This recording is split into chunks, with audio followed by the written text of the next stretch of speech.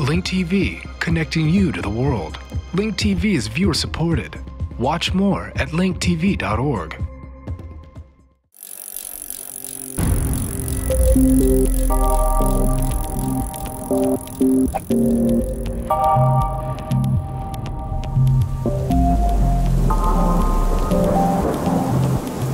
Nearly a dozen people killed, including a toddler torn from his father's arms. Rivers overflowing their banks, homes destroyed. These weren't just scenes of devastation from Hurricane Katrina 4 years ago. This was Georgia and other parts of the southeastern U.S. this fall. But scientists agree we can expect to see more of this in a warmer world.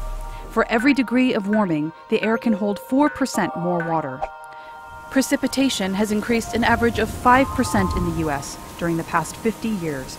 And the amount of rain falling in the heaviest downpours has increased 20% in the past century. Scientists say that if we don't take action on climate change, it's going to get worse, not better. We'll see more weather extremes, both flooding and drought. For 2 years before the recent flooding, the Southeast was trapped in the grip of one of its worst droughts ever. And when it rained, it poured. Nearly 2 feet in 72 hours. The science is clear. Climate change is happening now and to us.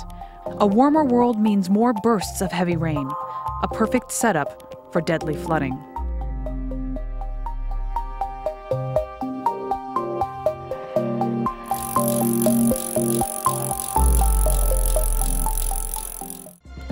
Link TV is the only U.S. network dedicated to global and national news, uncompromising documentaries, and diverse cultural programs.